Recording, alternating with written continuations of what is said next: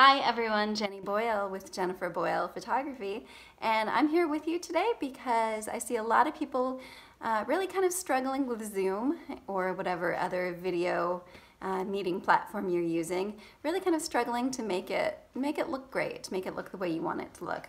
And I thought, hey, this is a way that I can be of service right now, because let's be honest, I'm not out there photographing people. So this is one way I can help.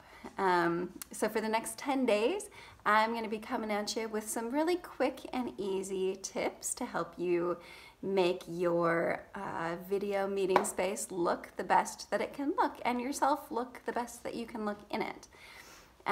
These are going to be really quick tips, not a big investment of time, not an investment in money, all things that you already have around your home, and I can't wait to see how great y'all look. All right, so this is tip number 1. This is something that I see a ton of, which is maybe the easiest fix of all, is just having a really bright light right behind you. So, of course, look how dark my face is. I see a lot of like crazy shadows. Also, the angle is really low.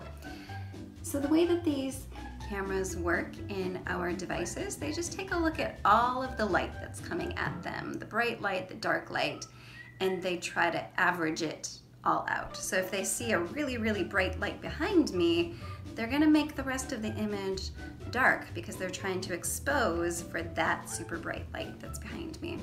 So really, what I need to do is just take that light out of the equation. So just raise it up, like raise my laptop up, raise whatever I'm using up, so that that light is no longer in the frame. It's not being factored into how the camera needs to expose for the picture. And that is a big tip. Try to get those bright lights out from right behind you.